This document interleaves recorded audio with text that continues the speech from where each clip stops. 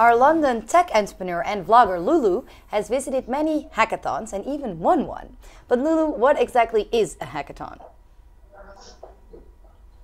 What's a hackathon? Well, think of a team or a problem, and then you put a group of nerds, of engineers, developers, and other bright minds in a room, and you give them 48 hours to come up with a new idea and build the first prototype. And that's actually a hackathon. So hacking is basically combining and using knowledge, information, and resources to come up with something new, a new solution for a problem or an awesome new product.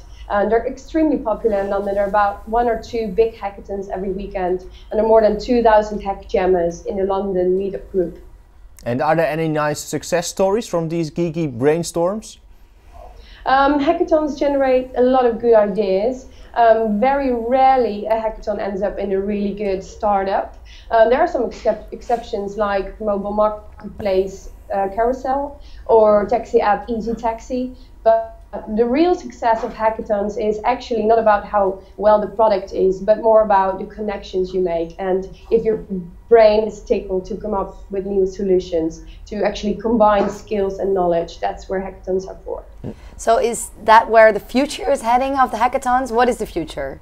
Well, many hackathons focus on real problems like in all industries like health, marketing, government, social activism, and everyone can attend. So this is the future, I believe, that you put people in a space. It can also be a digital space, and that you come up with the solution for a problem. And this way of combining skills and knowledge is just a really nice way to brainstorm and innovate. And you as a hackathon fanatic, you won one, right? I did, yeah. It was about 3D printing and the future of sound.